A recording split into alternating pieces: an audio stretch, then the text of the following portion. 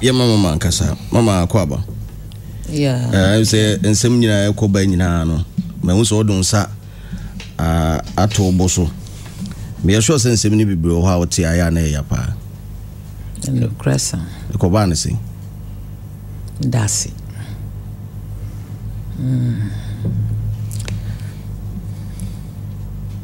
masam ni say mama I would say Edding me imagine say menka so radio so kra bio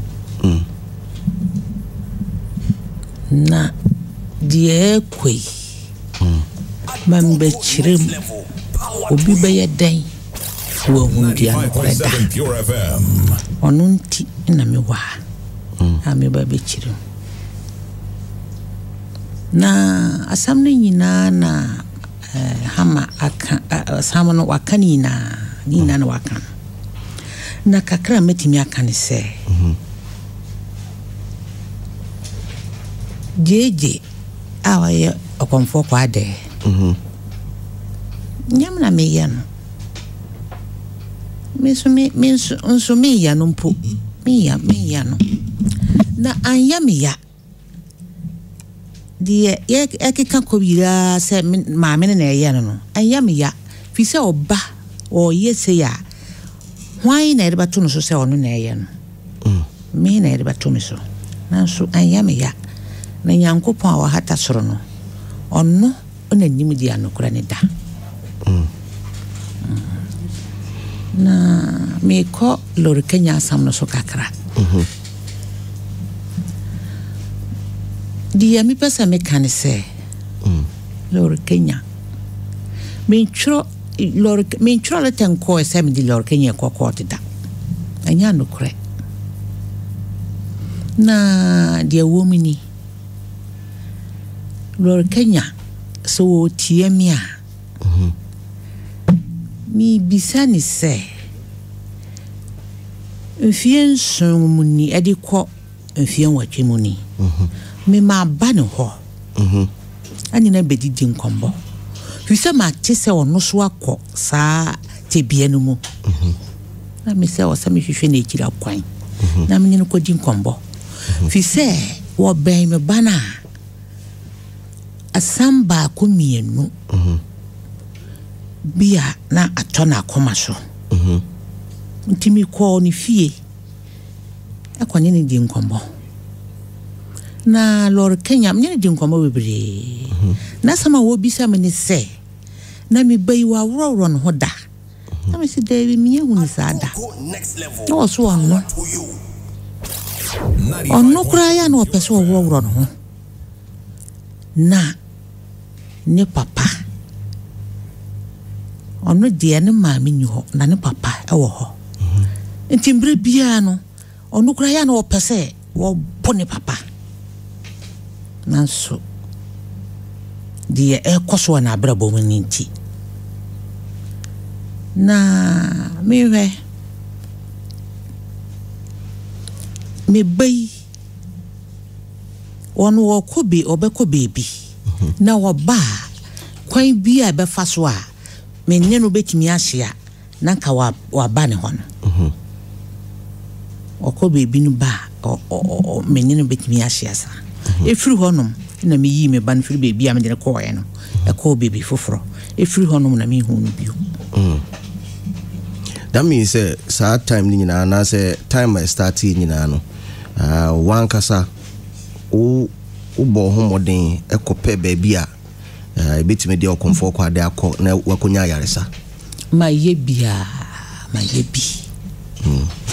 esa tu hu anamon ekohu Lord Kenya say oti say wako situation bi sa mu nti mwa ben sa no ono so ana kwan ben sa na obetima faso anka obetime de abo aba no sa pepe that was the first time I would share Lord Kenya a free hall now on an attempt to say adano menyene di nkomo bebre na sama wo kan nyina ni se adene de abawo so asa na tie obayiro ho se wo ye djuma wo ye ni nyina no na adamfo na omudi wechi no na wo ye djuma gu omubotom na akobasa wo de wunhu na me se saa na me ba no so te na wose enso nyame ye na wo hye me nkuran pii me ni di ngomo pii nti wo hye me nkuran na efuru ho no na me ne ntam tete efuru ho me hu no bio na nyame ncha de na sa ekwa me nim de nyankopɔ ye na edwuma efa na sa ekwa besi wisere so na wo ben no me mpo me ni beje se wo ben ni nyame bedi akire na tibia wo wo mu no na wo firi sa tibia no abe yate se de wo tibia wo wo mu no na ma nim guase na ma titi esu etwa na me se me do kwakọ etiefo anya no kreda obi a wakohu no pen aka kire ne se ommo awba no sisi ono asa kire se wo sa de na ekokọ nya no kreda ya kan letter ne se nka memo mu obi a anye den emma ho embe sra no embe twitwa videos emfanto eno ne asema aka kire lawyer na ankoye ne sa me pocho me kasa se me mpese obi baba ho na wo dientia makasa dientia makasa no me bai me diru kwa mama me no ache ekobe edu mfie num ni ekọ mfie nsiani enti ansa me diru mama me no me mama me ne ti ase se me bani die ya na ekoso na brabo mu ni na dan fufu man kwan kura dientia ya man kwan no me diru ko bebia me diru ba ko bia na dan fufu ni dwedwe mu ko ho obatia ne se wo makoyi na furu ho no mo de ni koboso ya na metia me mpesa asa ye be yi na furu ho no ya yi ni furu ho se ya pa ya ba ke kansama guna sum woti wo ya de na hawo wo maami wode wa betra ha se yi nka wo abonten a nka wa ya nyum bebre na wo ya akwala na wo maami hye wo so sa se ya na dan fofo ne ka na mesre nyame ya madum amami aba won chan ma hu so yo ba wanya tema amami mesuma nya gidie se wo yo ba yi die wanya tema amami na wa boa me na mami ne se wate na mami ne bisa me se sister Lydia no bisa me se na ya me dine ko hospital na me dine ko baby na so wo mu na me se me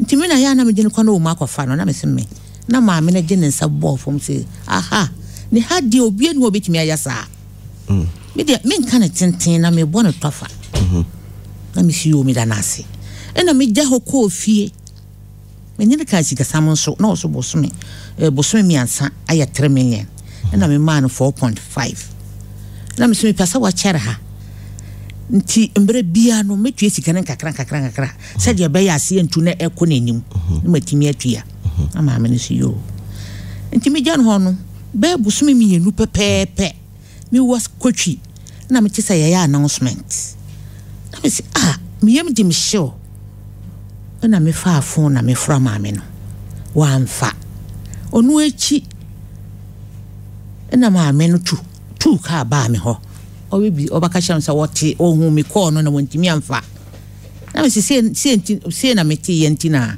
me fra no na wa se anokure ni nkrofo bi na ba ne ho se omu pe kwa da so na wo yi ni mo mu se mo fa no koye so anokure pa na me ti wo kan ntina ayame ya mame no so wan frowa musa o wan gi approval and free ho dabi no allow say obi mra rehab ho embefa Okomfour Kwadee mfa ko bosu sa meet announcement na meet announcement ni na ma meet here announcement no na me fra no wan fa 3 days later na wo baaye na oba kirem na me see you na wodi offer 1 million say so wo mkobo na wo manye sika na wo manya 1 million menje sa sika we na me fanto aduane makola na me si debi one day one fanko na me dika wo ho one fanko so me be kan so bi one fanko te so bi na o si debi wo da menje na me fanto aduane makola kwa de wo ba me fanto aduane makola no ti me giye papa enko so hwa na oni Kwadee san kwatena honom na omu wo ho be buso mienu biom wo fia na ma Lydia from Seb minim boy bia ya friend Farido ni Peter na misi minim omo sa wo bakaya me ba honom no wo mu asam na me ba ka kira wo se wo mu hwa adwen no me din firi Accra ba Kumase ha wo ma ba fa ne mienu ya de ne kwa ne akoya ne pasa na ya de na besi wo ya de ne ban so ya ma ne hwe ade na wo nom no na o babubo ni sei na wo ne baaji mu na o de besi wo tina me sunumu na me ye beye o mu ba fa ne ofie mienu enti wo ma na me ka o ma asam kire on na wo si o wate beye no watwe na Lydia from say jeje nkrofo bi se wo mbra Accra beye interview na me si debi mane nkwa da na wakwa wamba na Lydia ne say wayi boys mienu boys no go no so control pa wotimi de no ho wakwa Accra na obaba na me si debi Lydia me makwan sa nso na me tikotwi edina nsa me fraya Lydia se wakwa Accra no na me so wakwa nya de obaba na Lydia so obaba no watwe mienu me fra Lydia so mbaye bosume me fra Lydia so mbaye na fe me si o wadan de to so me asal Lydia na sama obaka ne se wonimu boys no number sa na waka kira me nyankopon wa atosoro yi na fe bi nsunu mu ya me ya na me se me de me ba brawo ahemfa na ye bowura wo ya admu ho ayetimi kofa na wonimu o mu number me pesa me twa asam ne tia pesa me twa ne tia baby o do no say na make say me ni kodi nkomo webre enti wenti na you decide say okay henceforth give us the bill, we'll pay. Don't allow these things to happen again. And in Kenya, yeah, just reference. It's not the entire letter by no press, you know. My men can't back up and to us. The entire Miss Many Beria, me messing the Oba Boami dear, yes, our Boameno. Medino call legal age. And now, Miss Womuya let them to some Tissa be a friend injunction. Legal age for a million to some mammy, said your bay, me banco be beer. Ubian to be cofano, whom so by Korea and woman yet. Enti Crawford we ba say womba buano. On no echi and a Lydia say. And yes, omoba boadia, Faridu no. Yano mo bowro Faridu, ata Peter, atano fanchabra. Womu na no mo bowro I often free Lydia and some I didn't acquire no. And this Crawford we are so umba buane dia. What person of Faridu no, more no subum. Namsi debut. Lydia, what tema koma? And the Professor Mbabuami aja, Miss Romu, Miss Anna Camperomo, so bet me a mamia for queen so. Me ya, obedient me cofana diamepe. Onuntina, Omusenia, the Umbayeni, Umba Boleta, no mudia, a quator, Shadia Beya, obedient me cofana. Ballet number. Injunction asam. Injunction asamano. Miss me can't be what. Said that time, no. Is it Casimsa? Last him, sir, until you can't find yourself. Into this particular letter, the coin was a job. My Miss Row, my who's a worker, something na. The said, wait, dear mea, dear Lydia, ye, near, and a mammy ball letter no command, say, man, mo be a bafano. Nine year Lord Kenya some cry. And Timmy, who dear me, yem, or both will be any baby. And to be here and answer legal age, and didn't call legal age. Or no, now, my men, I was what didn't call Crawford and Rombano. Legal age for Coseno. Amma, and run a coy. A dear Chiano, Mudimi Banfura Crabai.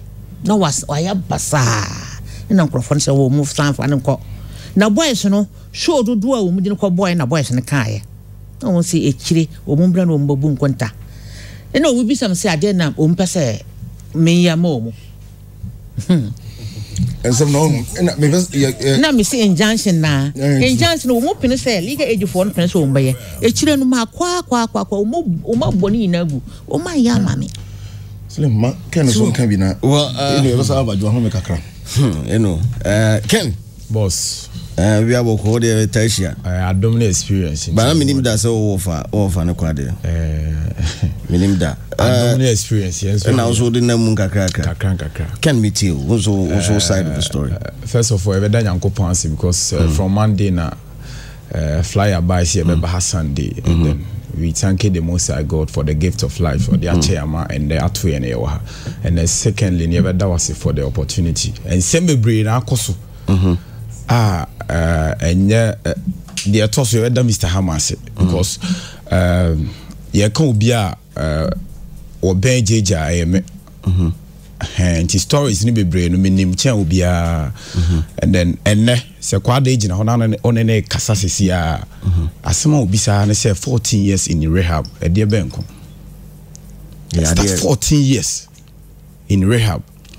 Okay, and then story ne started a story tinting but person cutting across because of time okay from Santase Fanchembra wa bra sa picture na buy no sa day no there na me de aduane command yes na o say me ko around be 8 at the command na me ko dru ho no na efie ho na oni ho yes nkofo bia be fa no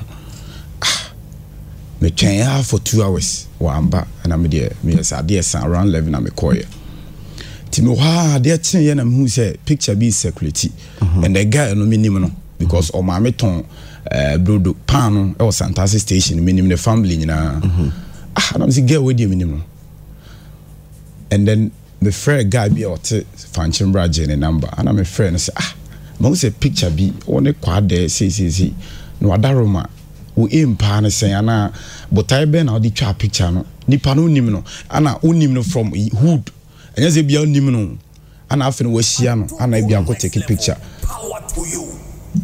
asema again na ka che me say na me ye hwan na ohun Kwadee no anka onfa sa pomp na edi hu balu no on human and yesi kakra kansa no ne Kwadee twa picture na and assembly here kan wa bia no ye pese omo tie no ehun ni say your evidence concrete evidence to whatever we are saying here so what I say get on the record bibia wa ha so obeba be deny the make na o ka che say me hu Kwadee no nka me hu me nkofa balu mani hu mani yesi to fo ansa na me na twa picture ana o kate me call ana o block me number enti meta hu so ko studio bi o Santase friend Galaxy me mo no so friend no o se me ma sem na obeka dia ene cut off enti emuwa na besane Mr. Hammer be share ana mte se o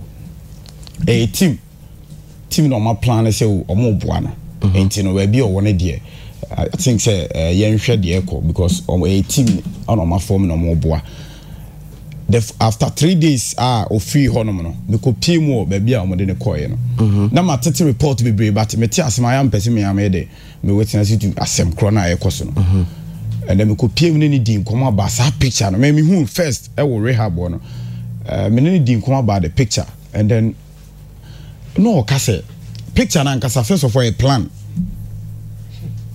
interview na girl no I friend check on ma me ne koye na a plan because interview no kran san obekọ ma me ne fie get no ma me dey kan call Kwadee ma me fie e ko dada no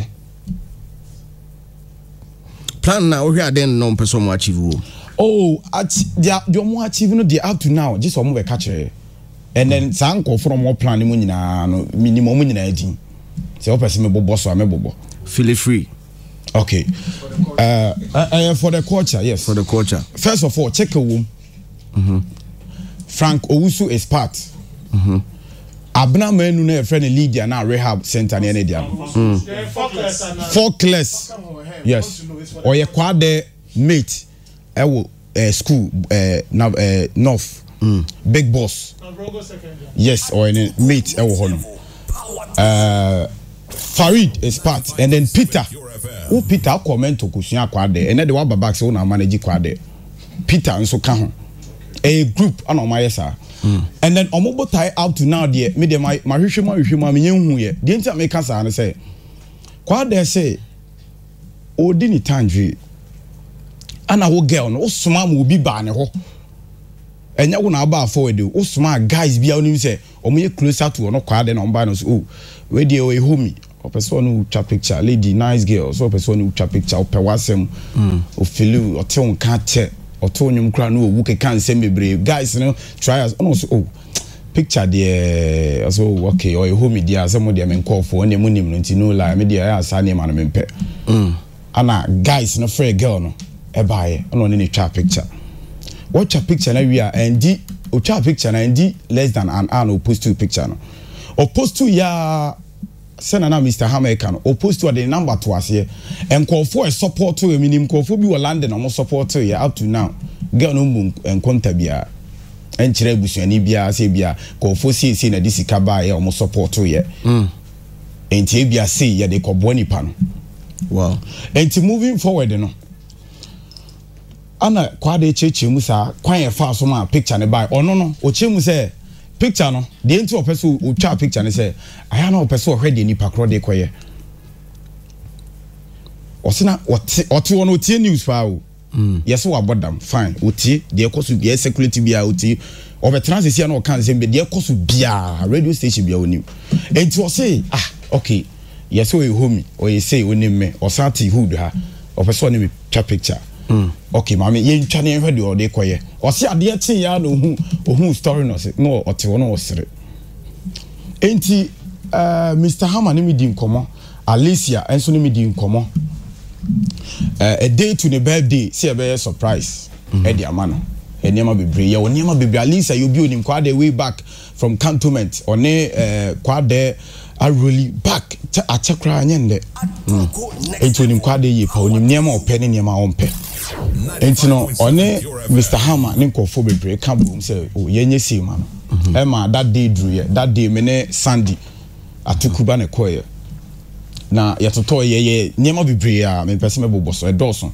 ana ese de ko surprise ye nua no before then na me medical akoho ye waduane bia Kwadee opepa rehab center ho metima catch pain say hokra ye man aduane ye man aduane a day e bia anopa koko koko ni bread and one no e fi onu ankasa num so mo ba be dem a me wo Kwadee na voice e wo ho enti no oni me di nkomo no I was feeling the pain enti me say no de bia me ya aduane na opepa and e say aduane ono akonfe ono adi a ne hoto no o feel okay ono akan ye enti me ma all the time na me ye aduane enti day am it so osan ko rehab no ana ono aka chem so membre ni bi ana me ma me anka se me mada ye ana me de call ye me kodru ha before se me ko ho no na abna manu no minimum way back but me person me kan ho sem time I dey call rehab na me call all the time oni me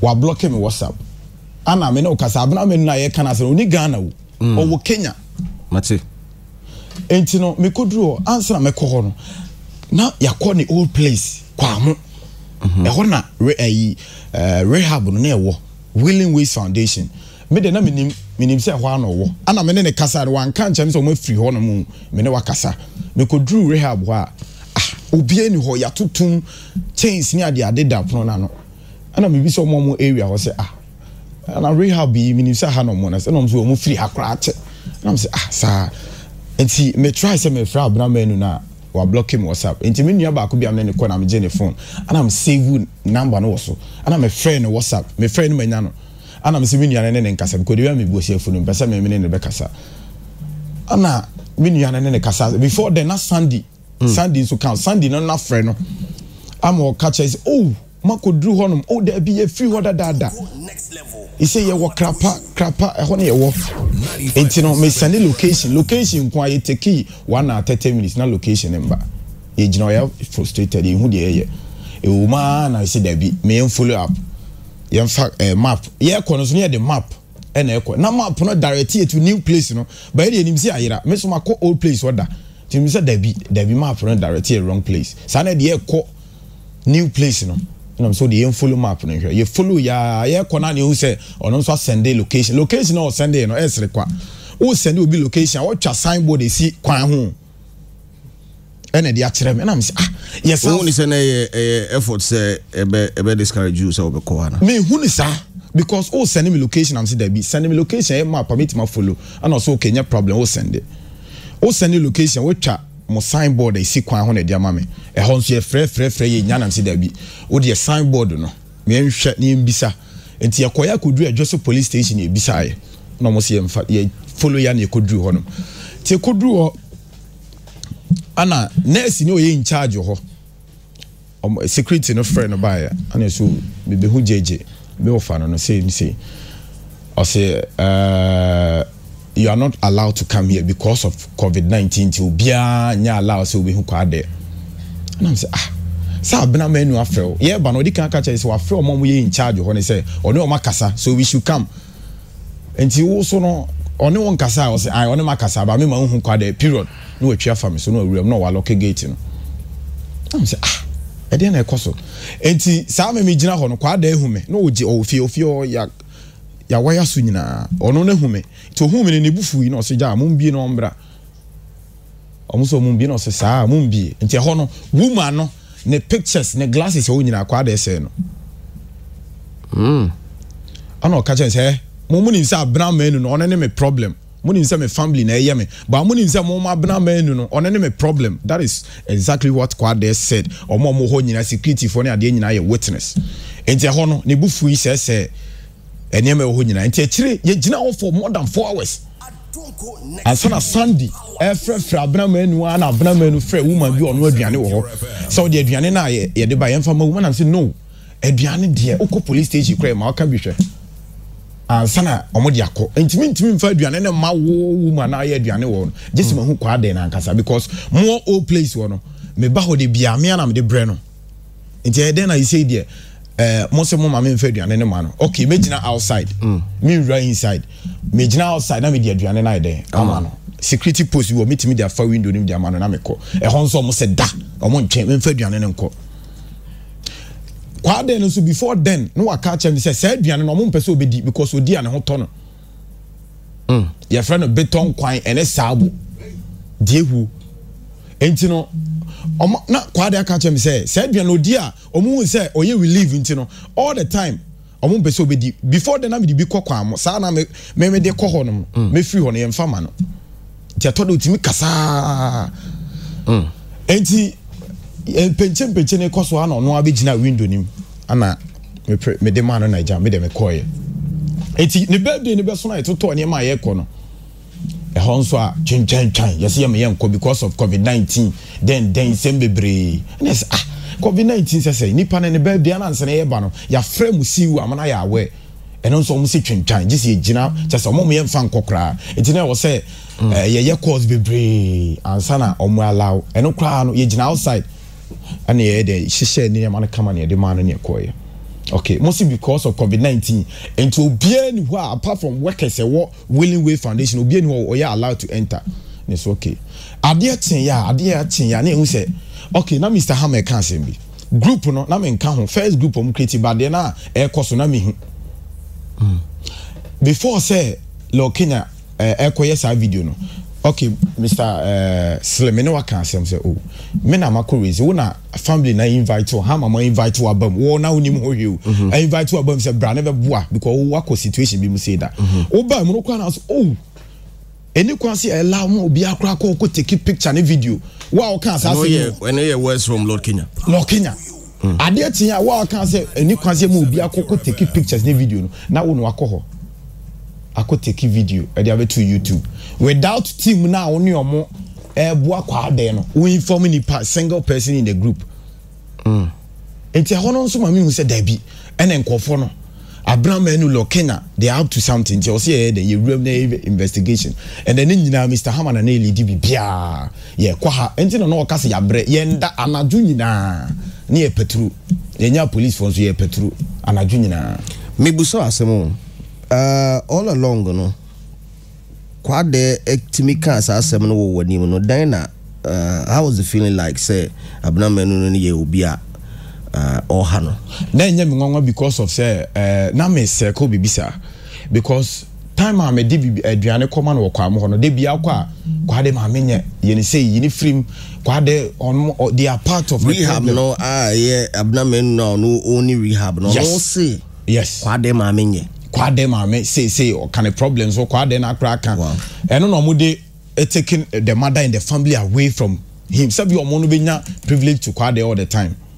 So what I say agent America say Kwadee can saro my dinner chine say on say last RTP awards okay me wana me hu videos artwork outside say Kwadee RTP and I say timi ya course be me friend Dusty o say there be on do nya we Kwandi no e Kwadee DJ minim no okay me friend we see there be I have to go to Accra me kwa Accra a day before the program. And to me investigation am be say Abraham is na Kwadee koye program Kwadee wo rehab wo ya aware o say there be enkofo bi na abefa Kwadee ono kra wo drive one ne guy bi wo ho a oni ho na hwe rehab we friend Ernest omo drive kra ko Accra ho no because omo nya aware na me obi ni pana ne madana de wo be jawo enti obi ba abefa Kwadee akwa wan inform madano wa release na also omo buy na omo say omo ye Kwadee managers and how they were releasing na mama how possible Wambusa ni pa ode David what's almost omo ye Kwadee managers omo ne say without me am de Kwadee enye omo ne de Kwadee call rehab David enye omo ena omo say nya tumi ekofa ni free ho omo say nya tumi kofa Kwadee free ho wa bra nipa na ode Kwadee ba ho no inform no sa program o sa akobo ba na so omo ma ne 2 million bi sa ma me no say me boa 200 Ghana cedis say de nya ye ni o enti me kwa Accra actually na ana me say mesre no oma me hu because anko from no oma me hu sika es concert bebre no kobo Accra oma me hu person me hu sika na wo kwagene ni ade bibia me friend say omo so omo de Kwadee akoda hotel bi nti ogusu ye course na so okay me twen afide of for a day PDF bi buy ana me bie mu read ya na sika no o say nkofo no say omo ma Kwadee 100 million na 100 million no kra na almost say aka 50 million sa group no ogun skele and na leadi last RTP awards any shows Kwadee ogun skele was the two top ogun skele bi so nim no on na leadi bibia enti me kwa Accra ho okwa me set say wakwa ashama buffalo spa na di Kwadee achi unya access more than 10-15 cars any dinner chi unya access to him enti no me so minima police phobia mu ye nordness nya de na me invite him say na ekoso na me person me investigation to me so omo mo ame enti me invite him na ye call conference center e wa Accra ho na show ne koso and as some make say make kan when they say bullet Kwame Eugene kid they were there backstage honum cars be 59 me call enti Kwadee hu mi na ofiri omo nche na oba me nchen ono ne mbekasa ya na me bisa na say no so ono kra no onye interested in the satan no pulling them hide off from sika show no kra scanning me hu amuso makojiska omo si we dey la bi nya ibia na say me once mo makojiska ma maka kira abnama na ka kira me say I remember that very day. I was equally okay wo de ye no kra free ho no kra de ye no kra free ho ye mbra tama e kofa no mo ma times ye me fa no and then Monday no almost abnama no san frame me keten share me say Monday by 12 ye me fa na obe ma police escort I fa na ko 5.7 Pure FM men so me kwa adwuma night me pon 6 and so say me pon 6 na I say I have to drive straight to Ejoso Krapa me could do 7 and me ko fa no aja yesi am fa na e bottle by the escort e be den e be fa na ko and so say me do ho before say 12 no before say me do na ne board members so say den ko fu bi afrem am person me bo mu din ti me ko do na me ne kasa na aja also yenko ne drive ya me ne ba ye ko tena ba bi di lunch ye kasa kan se me bre entini ye nam nyina na nkofo no rehab for no frefre me ni ba bi omunya me number abna me no ka che o board members here uni me number but me ni ba bi a rehab for no nya me number because omo ho nyina me ni obi anya madam for no omo fra me ne Kennedy ne ka se na me se ai Kwadee ko no de key ko ye enti no me sra no se key no obi timi de abreya ana mbisa ajeji no se omo mfo mu nsem hu no nko na sa rehab hono kra no enchiremu ho o de ebe kan later o mbisa o mo se enchiremu a wo no mbisa no eno no pa kire se e kwan bi su kra sa rehab hono ye ne dia the land the house everything belongs to him. I don't want to go there deep there enti no na o se san call back na aboba enwumre be 7 ana ye san e call hono ana ye kodru no so ade asa enti no ase ofili ko ni ade nti o person relax wa nti o de obeda nti metimi akọ nti nema etoto ani bibia na miyima no rehab for nipa 4 ene be so nema nim no mo ne no kra de area inside nti me kra na me owura inside na me gina ho na me yakọ nti me gina obe 10 minutes before say me ko and then okose ho no te so obone nyom ono ne nyom ne dance oni ade na otie ti obonwom woni room ho na okoye no ti me ya na me de me koye ti me ko na makodru kwa mo ba tech ana Mr. Hammer frame say lawyer na frɛ no sɛ me mako jakwa da esi ntuntum bush na wo rehab wo side na me magya na sim na me ko na say how possible na me say nya no kore nsɛm mo kan nya no kore so da bi ene me nsa nkɔ cheke because say na lawyer na frɛ no say abuna menu no eka na me say no ana me sa drive straight sa kɔ ho no me ko dru ha obia ni ho me bo ɛhomu ebisa security say mpacho kwa da won so ono kra wada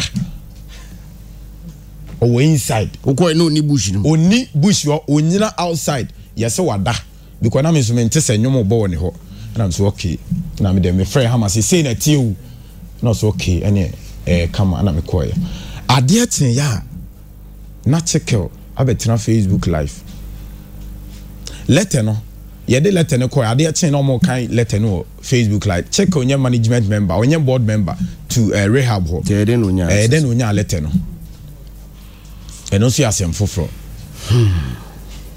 enti no eba sana o say Hammer so ye course bebre afi ne mo board members nipa miensa na frame me pese me komani masem no pese me komani enchemu ne bebre here time but ye ko no ye ko ho ba no board members bebre frame me ana say na kwa de ne minim say Lydia na boa na de na me yesa no say Lydia boa no say for 6 years nipa na ba waso ye kwa bez no ade boa no and then kwa de ka chem say ono wo ho no oni ho for say o ye addict drug addict and I say or mentally ill and or rehab ho asem ono ka chem no or ho for some reasons bia obechechi ma chem and I'm so okay o wait ma chem no so the later or ye investigation in yema binti obechechi owo ho no wo say o mentally ill o je panio o ye won panio ho ye man dru asem o ka kire mi no abna ma no so ne kasa bia me na me hwe no ni ndru kra boden and I say na duane die mu first day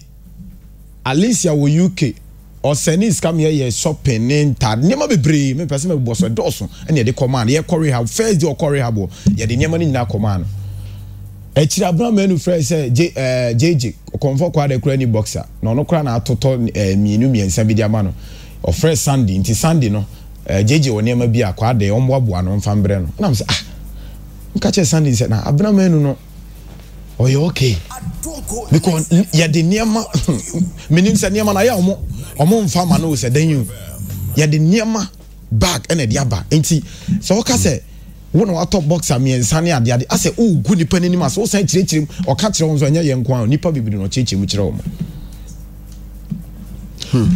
enti mi hu say da bi Abraham no ne up to something ti Mr. Hammer hand de ho no nyina ho no me pese me kire mu deep ho no de ono abetima kire mu e de aba but baby me pese me kire mu say kire police ni bi friends or ASP or Central Police Station or na den crime DSP then on the occasion so ASP okay me want the call recording occasion so ASP na nse nke ba ha ai obe aha kra no be ma yi say escort o say den na aba ha Sunday na ye ba ha no first day I fly and ba say about POFM Sunday and then and did 2-3 hours na call the by think am program is on member I am yemba they advise us not to come me do catch me na America o catch me say ye mema ye mra show no so no problem ye mema ye mra show no so that means a mobile be chire mu kra there's been threats eh e ho no kra ni asem kese no ye ba be chire mu nne no e ho no ne nsem no police nipa be 5 na frame am so mo ye DSP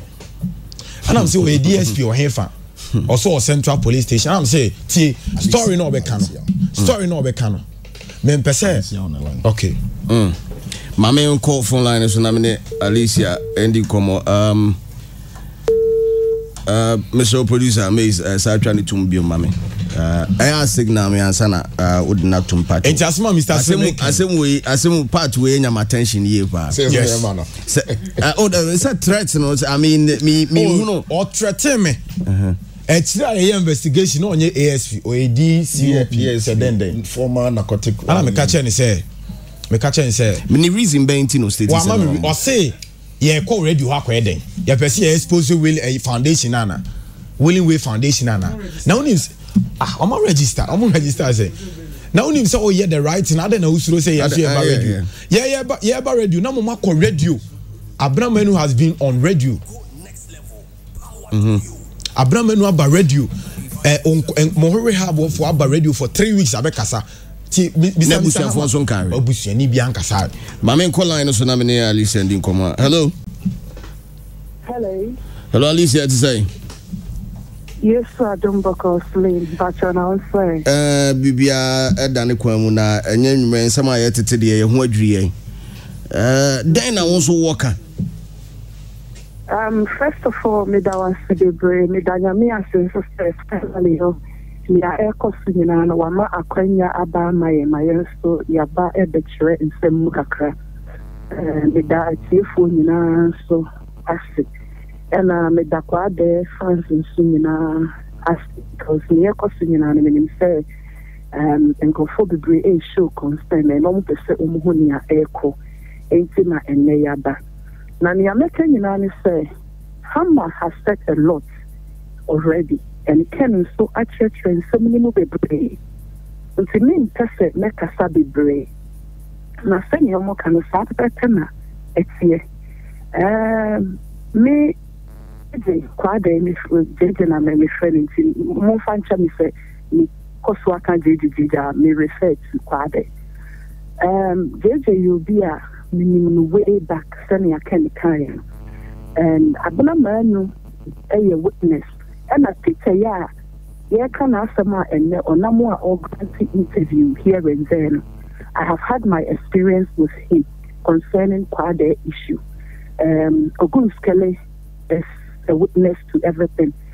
You'll be a baby, a Kwadee could be a new beer, Kwadee could be in Indiana. I do my very best, say, make Shakiana Mania contact. Now me check upon him to hear the beer, my friend or catch me. Say, me try not means not to breach him up, me the command. Peter E. 2014-15 there. Many Omokasai. My date here, Sika, or Kasam in Granny 2000 Ghana. Many like I said, no, mommy, specific instructions first. Sikano until some minute that I start, no, mommy details as to whom to send the money to. No, mommy, in fact, can miss you be asked. Me try, me catch an SMS concerning scan Friday. Thursday, a friend, Peter said, I am ready. Peter did everything, say, oh, mommy, need agent, this is saying this Sikano, ABC on so. And because man signed this Sikana missing is something. The friend are on fire. Me testing wanting to know JJ's whereabouts and how he's doing on back and we nearly lose contact. Along the line, me friend and I had the Abraham number and then I got in touch with Abraham. Every now and then now a friend na menena kasa. Oba Ogun Skelim ho last year, that was 2019. Around May, June, Limhono. I was in touch with Ogun Skele, many Omokasai, JJ needed a few staff because almost the name Bosho so co-interviews me shopping the brain, the brain. My friend Ogun Skele, me person JJ Kasa because at some point and myself and there is a lady called Abby, also UK now will show good interest about JJ's well-being and many also communicate and she happens to be a sister to me. She's a Nigerian, but she's more like a sister to me. And we were meant to come to Ghana because they just so young Buano project. The next thing I say, no good skill, so I've no more up a whole lot. And she almost echo back to Accra and Kumasi, and I'm okay. And I followed up, and I'm near Abraham Lucas and say, Niameba Accra. And see, I'm in charge. They do Accra November, October, about Accra October, and it'll be almost 4 weeks to Accra. It's in a good skill. But I'm not losing a blank contact and not get number and the fraud number. And I'm still Accra. It's a funny back on my city, and me here JJ number. and Abraham forward the number the man in trade agent in Sakano, Miko Kumasin, good 3 days. Hotel and Cotton and I did about near my medical man in Obeji, Abraham bear witness rate. And I may buy in February. Now, me say the Kogana, not January, me say Abraham, me say Abraham and sister. Me say Bagana, na me need Jaja, just Saturday, Monday, me say Jaja, and if some men Sankano, my flower for a week, me for me do. And I still no cry, sign a number no. What I saw the for a long time ago in Sankan in short feeling that now Odin baby. And I'm still okay, and I'm catch out. I was sending Sakari because they back and no mommy Farid number. And saw a Tagay and some other guy. No, still the other people are we do a crime meeting here who did a woman. So my summer meeting you just see a year some in you. If they do Ghana, me friend Farid, me friend all the numbers of one fact me testing, or be and see me. He said, well, you meant to me, I would it.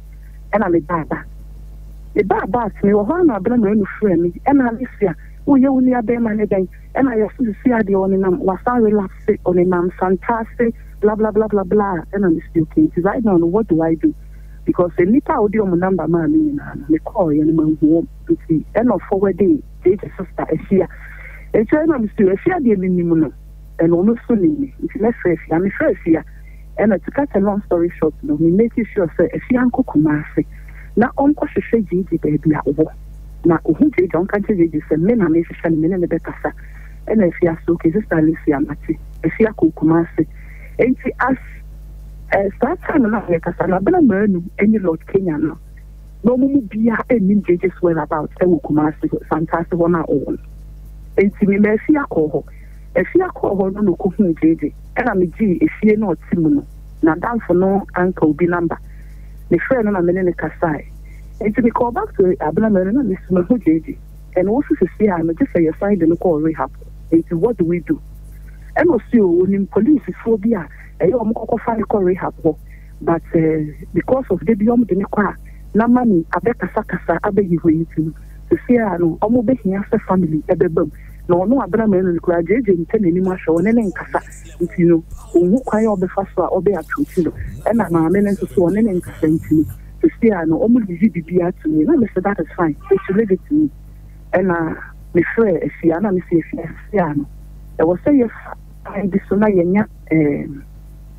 a bussy of 4, the Mujilatory, now you find the Corey have been this time around here. Let's follow the abnormal making sure so we are doing the right thing.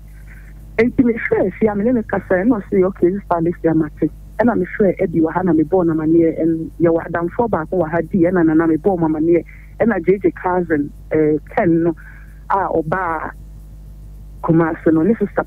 Takitwa, Alberta, me born so a manier and Alberta so freak Ken born a manier and I blame so a freak and or didn't number mammy. And to me, one of our friends still, Lord Kenya Kra has been there all this while with us. And to me, if anything, you can talk to him. This is his number. Now, I forward the money, or forward if I read number, or forward the number, or forward the number. And I send the brain. Honestly, one thing I'm a person, I can't, and I'm at us, and it's a someone who, funny enough, you will audios be brain, and at the appropriate time, you don't resist that audios, involvement. Your voices in order to confirm everything that we are saying today. But you have time to do that, and we will do it.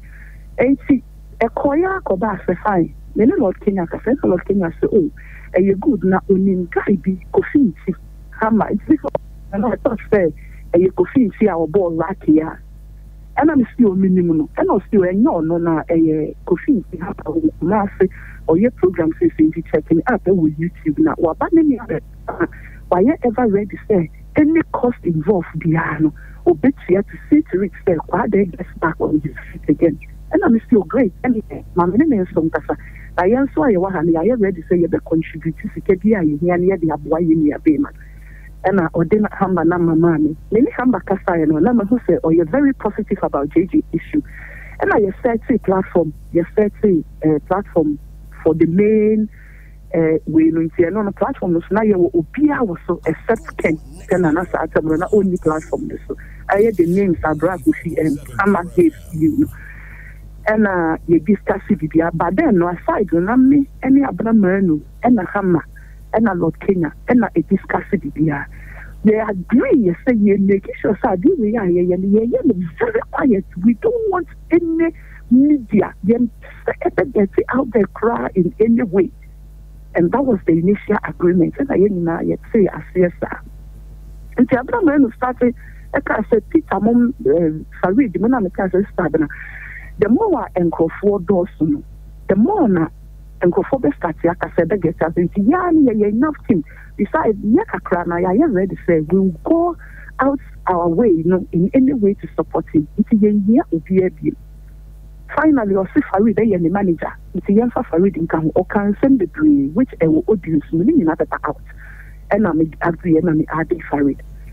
I say, you're planning the dear, I'm going to catch I say, the day they call rehab, and Yanni rehab, because some rehab no lockdown. And I yes, fine. If you are not, you didn't call Madame for the only Madame for Nakasawa forward the BR. You are in G, and I cocoa 5 GG, and I didn't call hospital, so I'm going to test be on him, and son I didn't call. If you get to a hospital, on many honest, Ekasa, black of his friend, your friend, you discuss it. I say one particular baby, my friend is on, black of his friend is now.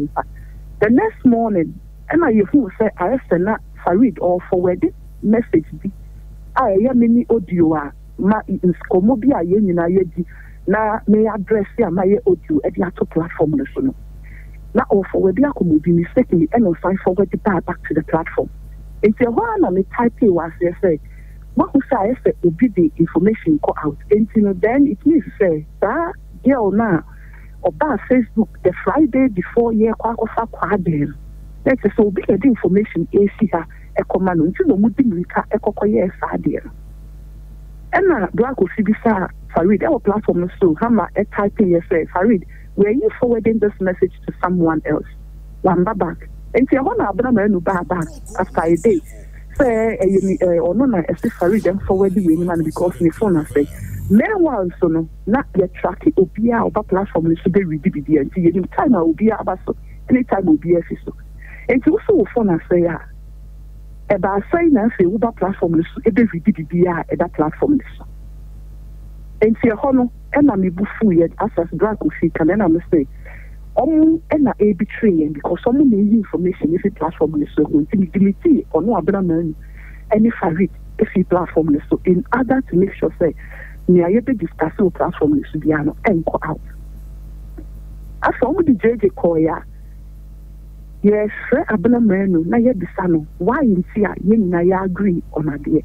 Na must see a tia quacofa JJ, ako, baby, ye nimoshe. Or new beer and cassa, and no year audio or the cassa, ye papa editor platform. And see a honor, and then we decided so okay. I think said these people have got their own agenda. And for that reason, they will say you're careful. And we decided say platform no. My delete the you create a different platform, and you create a different platform, and I started the which Lord Kenya, Abana, and Farid wasn't part of that platform. And so as I say, you more bet you. And so you decided it's okay. Ken and then Sandy and Co. Now Omonko should share baby at JJ because by then when I am a Sandy Upper Kumasi to represent the family. Said the day I bet to meet in a call rehab. It's enough Sandy Mukumasi. Almost call Abnaman former place on the rehab one. JJ wasn't there. And so there was almost Abnaman, and no year old and 10 at church with that. And Omodeno or now direction. And son of Yebi who say, oh, we new place. And I may call back and they say, no, this is not right because Kata said we rehab at Saturday. And you do call, you didn't call a dance for you. But I sign us all of a sudden, Yako family here, you need more straight. Now we didn't call baby for what is going on. You guys need to come out and explain yourselves to us.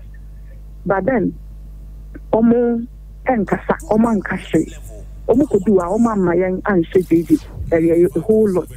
And I see when see a back, you know.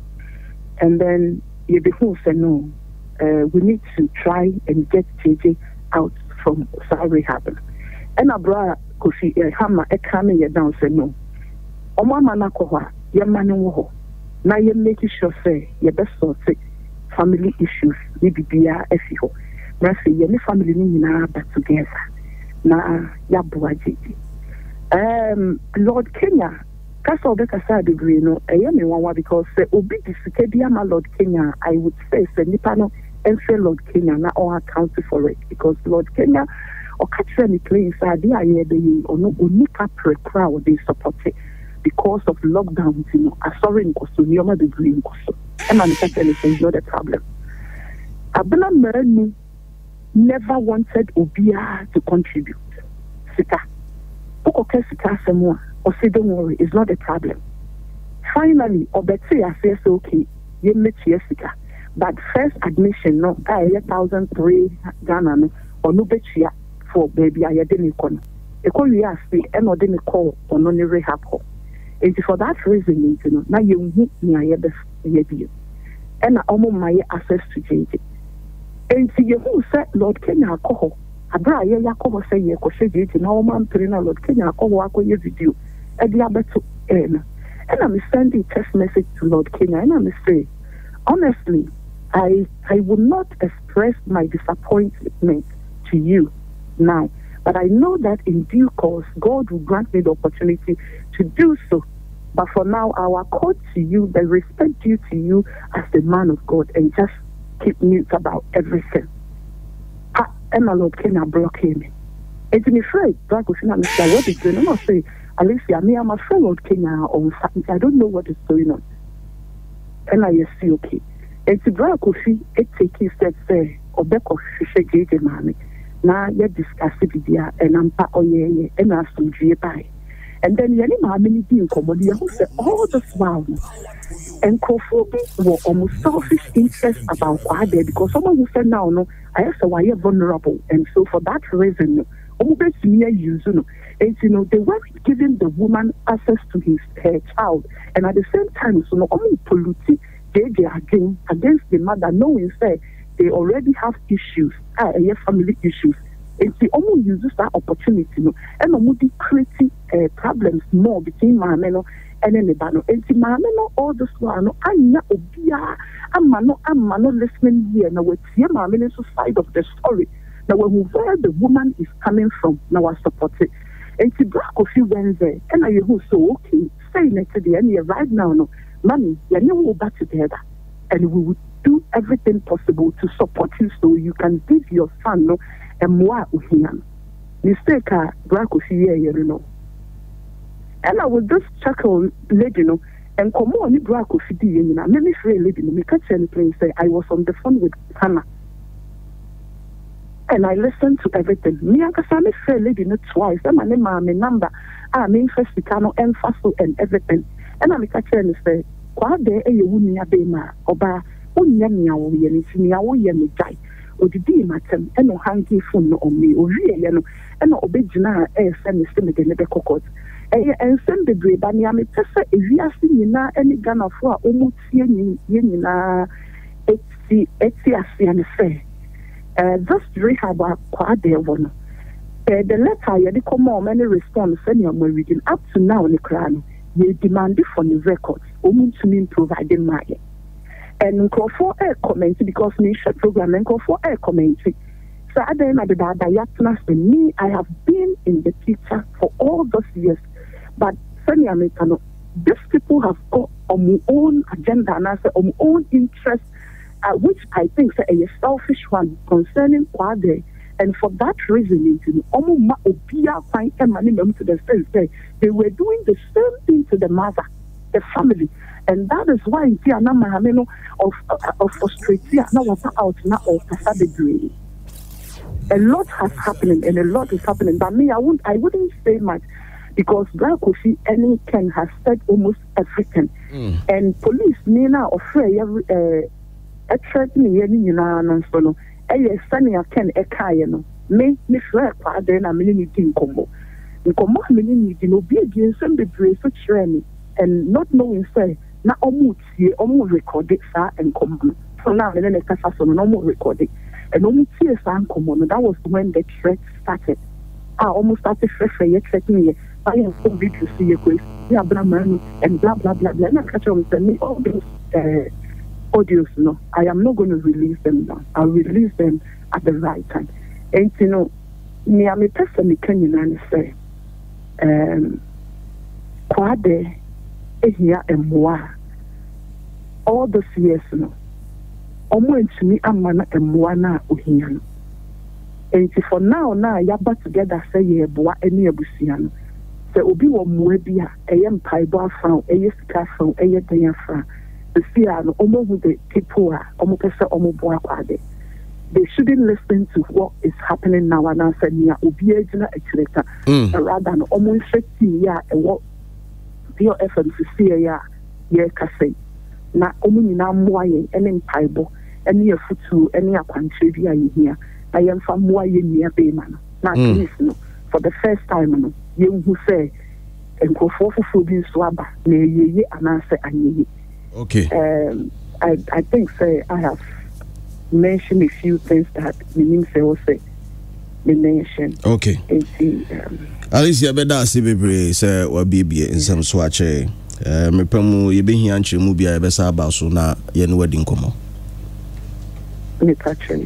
Yeah, that's bebre. Alicia netin nka Alicia o UK Hammer if I'm right or UK or cat team ni bia in fact was on nsem no chem say on a creative first platform na ho ba nsem na say bufo kakra ba no dissolve ni nyina o shi bibi agu ye wa bene no straight dogo bia one time because na edru ba bi na ya tete say ye nyina ye ko one direction see a boy in na say obstacle be wom it's like what is happening you feel say nyina ye ya de bako legendary H1 we dey busa direct question we dey I think I'll demand straightforward answer who feel say and I say who ni say yeah foundation no and I say home rehab center no omo exploit Kwadee na say me pese nya picture di omo exploit no feel is omo exploit no okay so feel say omo team up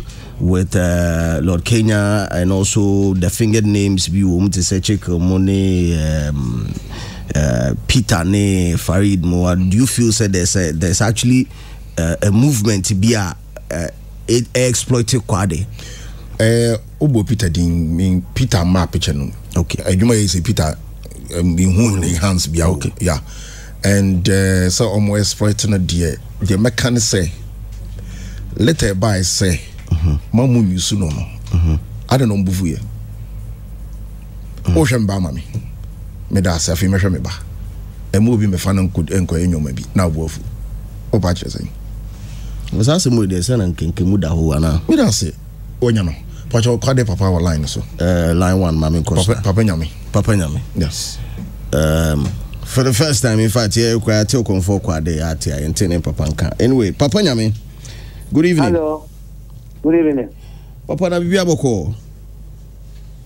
Babia boko. Oso yenso yekura mu kakra o ha se ene na nyame ama ho kwan se yenhia na yendwendwen nsema fa oba Kwadee ho na ene yehia yi hama e wo studio ha se say Kwadee ma me so ha se na Kennedy so ha se aka nsem ni bebre ye petse wo so kakra wo so nima kakra bitime dia soso no so wo so de soso Pacho hona me kase. Pacho from DJ Slim Pure FM Hammer na ni di sa dwumadi. Papa nyame. Hello. Hammer me wa hanom. Hello. Na. Hello. Hammer me wa ha. Ni yesi e pese o ka bibi kakra nsa na ya sori so. Ayi Montana me ni ma sampura mo na me mo pa adia tam na mo pa jam bijo. Papa nyame Hammer ni o. Hammer ni afra o. Okay. Sorry, I confused the kakra. Yo. Yeah, ye jasem no na ye di unkomo na yakase jase kase be fro na kakra be kan dia daga na fo ase fa jeje issue no yeah.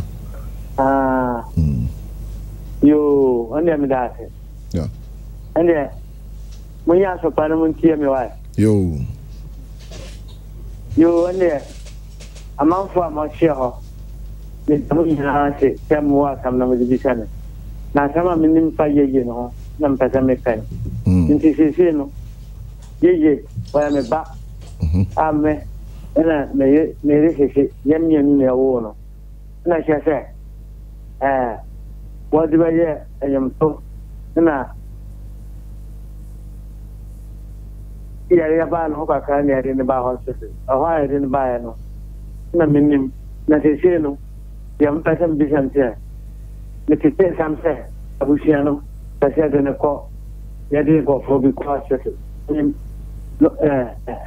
a court na so antesa ne na mi abusia pele ofia obia ne ha wakam na me bana no na mi abusia pele na mi mu mente so obia so ka kira se ya de ko fo bi ko court ta tama ya kano anu nya so kware nti ni mata gara kwa se ma ya so pa ye man tie ma ta pa na me kano ti dia makan se no a ko fo bi ka se yeye nya busia anso tesa ne ya busia peli na busia force aya karo yeye na ke peli aso yende apara ama wanso was mfika krambo kaza ada ma se semina mauza busia no seria ya wa me na busia no me seria ya aya ejina pindeze ya boji sama ayala angene nti asama na no na poina sama se sama tiem well papa nyame ene be dance bebre ya ne papa nyame ne din komo kwade papa o say na amanfo ekeka se Kwadee ni abusua obia ni ho a oboa no sese abusua fo na ka bom sese dia mo akasa behwe omba se mo abi na adonfo be ya eno in due time family na ankasa ebe me hu kwan a so yede beboa no ana channel e wo se efa because said the nsem no ya kono asa amanfo adidi wo ho amanfo use no vulnerability no use no but anyway H1 yenye na yes yeah, sorry so na you sorry so no Kwadee e won sempia opeso oka na emrepam no one ne fans ebekasa na ni social media handles na manfo use no basabasa ni nyina no ono ano ebeba out abekire ba bia ono kasa eye official na me no kasa yi JJ na busuafo se de omoka no there's peace at home JJ is okay here Ghana from Bible na my voice bi o ha JJ ene Ken ediye time a okofa no na ombeka say wakoje ne si abontin na ntonton wo we no your recording a JJ na etie scrutinize it and wajatum say your mom Ghana fo nyina ante the TV nyina wi then appropriate time on one kasaba address it the whole world Inti Slim ubeti madoli. Okay, we voice Ken ene Okomfour Kwadee na Okomfour na ankasa approve say yembo na Ghana for NT. Hello Ken. Yeah, what's up? What is that? No so for bad and your phone on radio YouTube na so for na pick. Analysis no person no kasa. Ma sending a message, you know, obey your very adwuma. Okay. Na it's very come akra. I didn't come on say. Yeah, na course on YouTube no on come about. I think I want me be course. And some day course on day na e ya if you know cover you could di buy ya buy. Oh yes say almost fair once a pie akra na fair say omuki abedi ho nti o so de ba. So okay. And you know, also you mean do on a while so there be o person there coach up inside into the opposite rock inside. And but so Jay now no money room ko inside. Abna men ne lo Kenya akoyi interview say me ma be den me do be sin tuntum mu na maja wo ho ana me ko into when inside into am when inside no mo twen ya frɛ obi eye Franco Usu ono na be science no o me ma de o mo inside which is never true me ba na nya papa ya woman no mo na me pese me ni nya se woman no mo mi ne no asema da remember say Otia, Opetia interview Bia, Obey Indo, Kenya, the Katan Sakwada, so no woman was, who are not as a quad bishop into a vision of Tuntumachia. Now, on the Wabana. Oh my, into a nominal and Saturday, may you grow a papa, your friends say. The photos. Okay. Photos grow a papa to shoot. Ain't it really a number? We are papa and a number. Okay. But I just saw woman, I was a movie and Katam be an access to me. Sana Ekoso.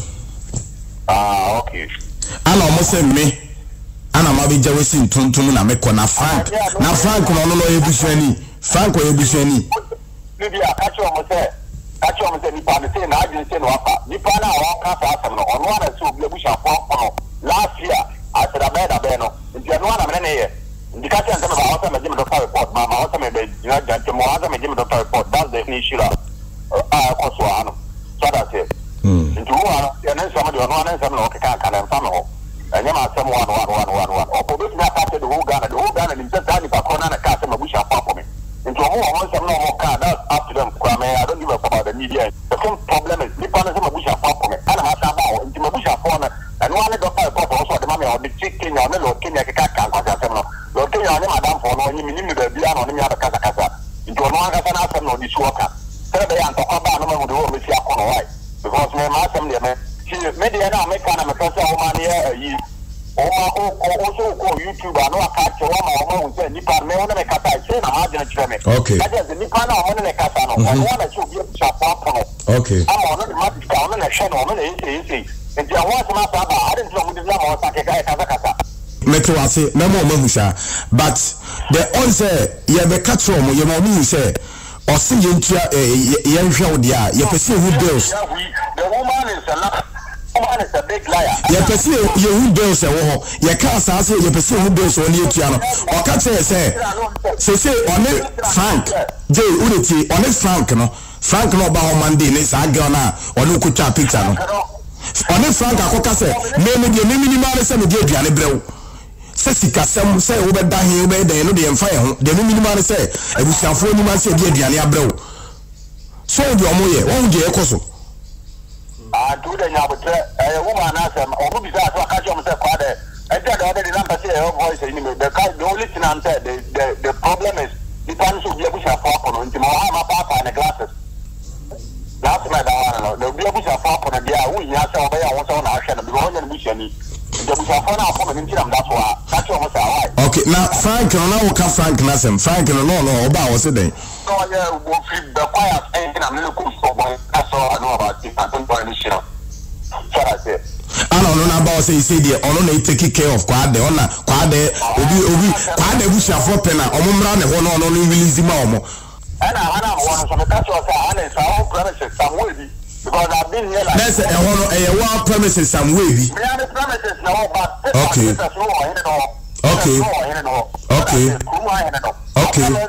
Woman knows. Okay. This place is now. Okay. I just Alice self knows. Alice coming in the home come up, but woman, I mean, can't say me. You can have son. I have papa. So that's it. And you see that there's no maybe my call say one of the few ones and I'm about on my closing it down. So all the my closing it down. Okay. So that's it.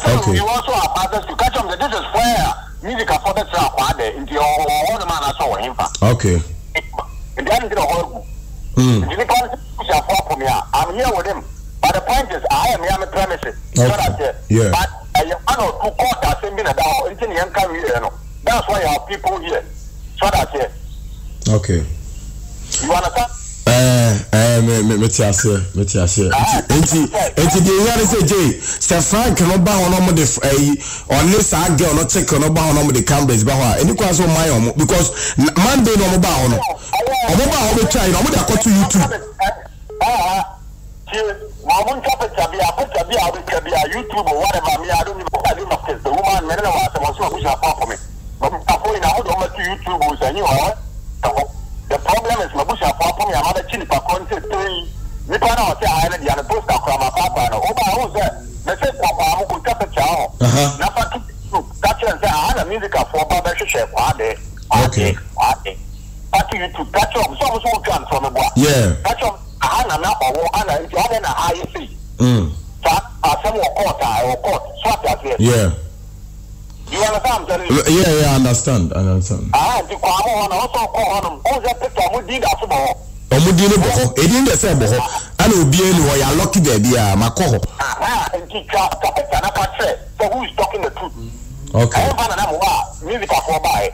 Na sa hana wa ba na ese Samuel bi na ho na ye o de enti na wo ho. Okay, Matthias. Ani asa collect money do aba so dey no mu da so ka ara so no court. So that's it. Okay.